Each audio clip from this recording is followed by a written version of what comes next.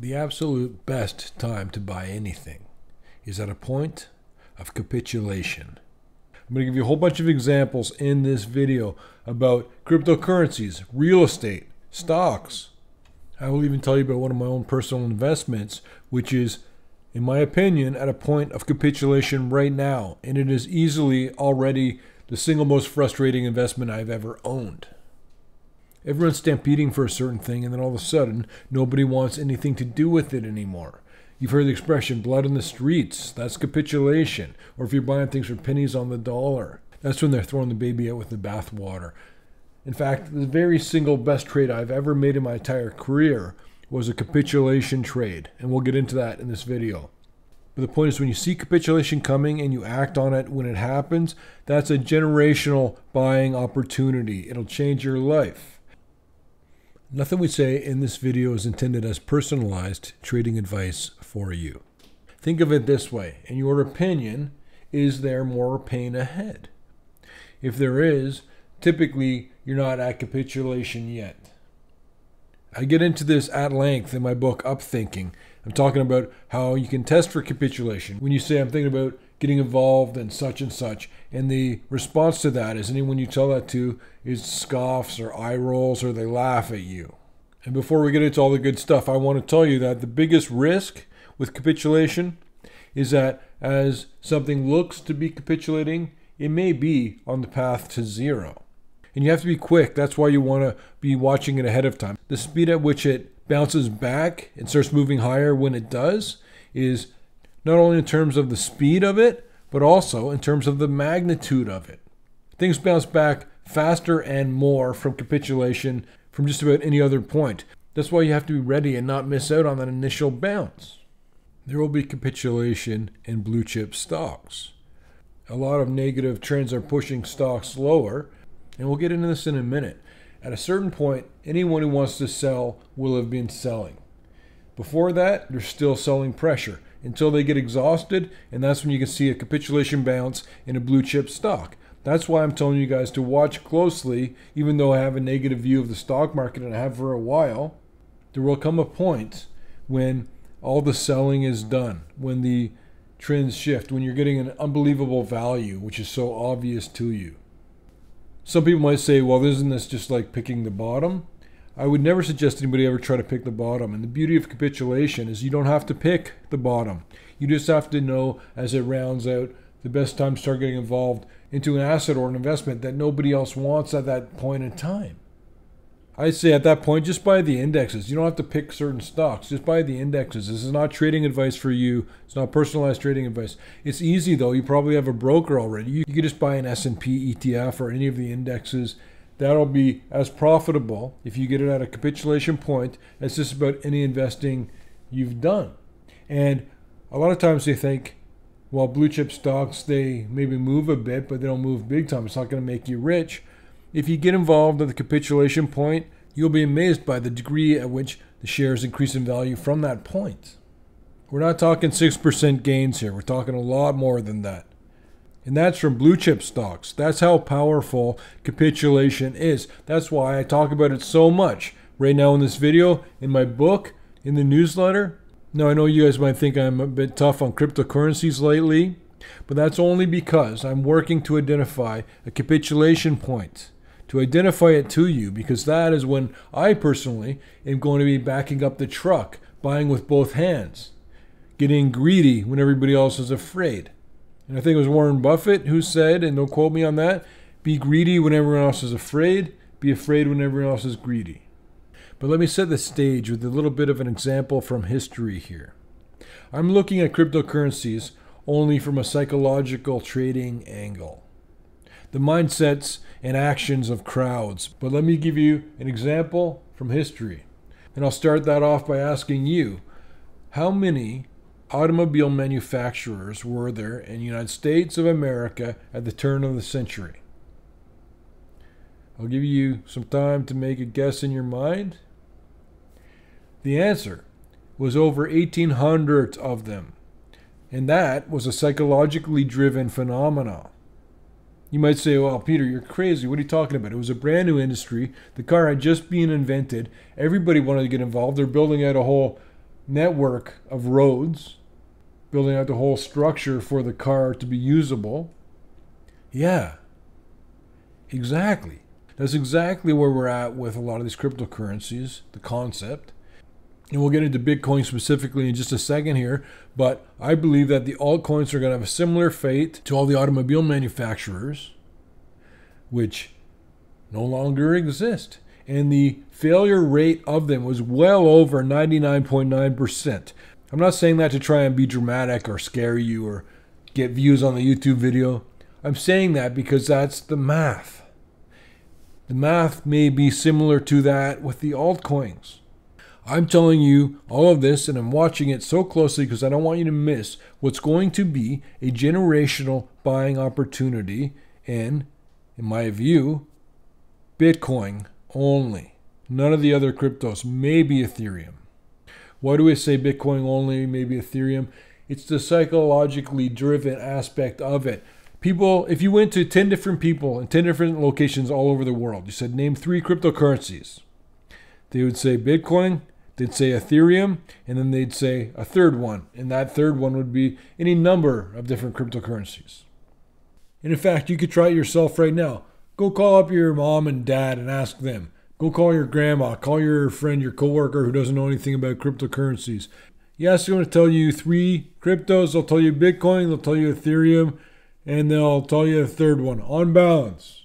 And the more I look into it, I'm certain that Bitcoin will never ever go away as long as cryptocurrencies exist in a concept at all. That's why you got to make sure that you're not looking at a capitulation on something that's on its path to zero. I don't think Bitcoin has a path to zero. That's why it's a great target for capitulation, because if you get involved at a lower price, you're less likely to have to worry about calamitous downside. They're not going to go bankrupt. This is from explodingtopics.com. There's 21,844 cryptocurrencies in existence. And they go on to say that not all cryptocurrencies are active or valuable. In my view, the way I would describe that is that they died on the vine. A lot of these altcoins are dying on the vine. So let's get rid of all these dead cryptos. Get rid of all those. That leaves about 9,314 active cryptocurrencies. And there's over 300 million cryptocurrency users around the globe. Divide that into 8 billion people on the planet. That's 1 out of 25 people are involved in cryptocurrencies. So, could that get to 10 out of 25 people? Sure, there'll be a lot more people getting into the space, a lot more money going into it. But that does not mean that the random altcoin that you invested in is going to survive this massive culling that is ahead of us. It could be 25 out of 25 people getting into cryptocurrencies. A lot of altcoins will still go to zero, most of them. Was there and is there capitulation in cryptocurrencies right now after this price decline that we've seen? Well, you ask yourself, is there more pain ahead? I don't know. I believe there's a lot more pain ahead. I think we need to work out these growing pains before we can build a base and start moving from that point. I believe that Bitcoin will fall to a capitulation point, and I'm not even suggesting it's anytime soon. I'm going to wait till we get to 7,000, and I'm not saying that it will happen. There's not necessarily a capitulation point in everything all the time.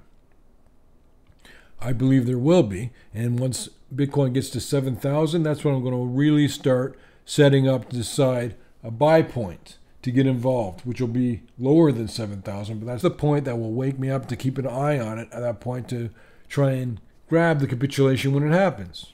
But just like everybody drives the car now, there's lots more cars now than ever. It was not a good investment to buy any of the 1,800 car companies at the turn of the century. And I promise you to talk about the single best trade I ever made, which is a capitulation trade. I bought pennystocks.com for an incredibly small amount of money because I bought it at a capitulation point. Nobody wanted it. They're trying to get rid of it as the company went bankrupt. I sold it within a couple of years. What about real estate? Isn't that capitulation coming up? There's a lot of pressures on real estate. Ask yourself, is there more pain ahead? In my opinion, there will be a lot more pain just ahead. Home builder sentiment dropped for the 12th straight month to the lowest level since 2012. according to the National Association of Home Builders. With higher rates now, more people are walking away from their homes, especially if they're underwater. They might have a house worth $200,000 that they owe $300,000 on. It makes more sense sometimes to walk away from that house. My uncle did this in the 80s. A lot of people walked away from their houses at that time. People were underwater. Why pay the bank more than the actual value of the asset? So maybe they're underwater, they walk away from their house, or they go delinquent, or they're forced to list their place for sale. A lot of this is going to lead to increases in supply. And I told you that the supply would heal itself without it being based on building new homes. The supply will organically heal. There will be more supply coming onto the market because of the economic trends and tides that we're seeing right now. None of this that we've seen so far suggests capitulation. We're closer to a market top, in fact, so don't get involved looking for capitulation just because you want to find one. Wait till you see it. Wait till it's undeniable. And I'll get into the points how you know if you see an actual capitulation. I'll tell you exactly things to look for so that you'll know for sure. Wait for the bottom. And you're going to know when the bottom is in real estate. Just like with cryptos, because I'm watching this stuff and I'm going to tell you when it happens, when we get close to it. So especially if you're getting educated from the content on this channel, you understand we're going to be keeping an eye on it so we can tell you when we see capitulation nearing in real estate, nearing in cryptocurrencies, nearing in stocks. And as promised, I want to tell you about an investment that I made personally myself. This is not a stock pick. Do not buy this stock. I'm not suggesting anybody buy this stock. It's completely inappropriate for you. It's completely thinly traded. These guys have proven to me over 4 different CEOs, going back to when the company was going by a different name. I've been around with this company. But this stock is so thinly traded and speculative, it's not appropriate for most investors. And it's trading at about 3 or 4 cents.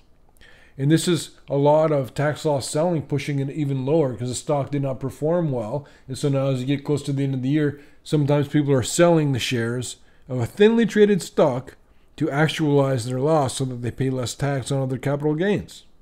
This is a stock that broke me. It's absolutely more frustrating than any investment I've ever been involved with. This stock is Yangaroo, and I'm not telling you to buy it. I'm not promoting this stock at all. If you already own it, don't worry too much because I believe in the long-term picture of this company.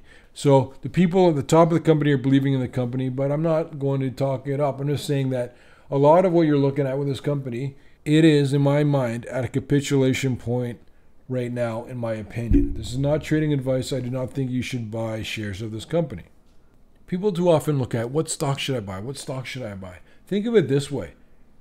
Where's the capitulation that you're going to spot? In whatever investment that's in, that's what you're buying. Whether it's in real estate, like it was in the mortgage meltdown, that was capitulation in the real estate market. There were houses owned by investment banks and real estate companies that they didn't even list on the market, that they did not want. But they didn't want to overwhelm all the selling by putting all these houses on the market. It would have crashed the market even more than it already was. So a lot of these investment banks just held the homes that they did not want, that they foreclosed upon, and did not list them. Just sat on them. That was a capitulation point. There's a capitulation point in oil when it's trading for negative $35. When you talk to somebody about a cryptocurrency and they laugh at you. The greatest time to invest in anything is when no one wants it. And it makes a great gift. If you missed anybody on your list, get a digital copy or the audio copy, and you could have it immediately. In the book, I give lots of examples of capitulation. We saw it in Dutch tulip bulbs. We saw it in real estate in the mortgage meltdown. We saw it in domain names after the dot-com bubble burst. We will be seeing it soon again in real estate, and we'll be seeing it soon in cryptocurrencies, in my opinion. We'll see it in stocks when we pretty much bottom out. I think there's still more pain ahead. To know if you're watching capitulation or just witnessing a dying asset on its way to zero, consider these points. The asset starts with high demand and a very wide base of purchasers.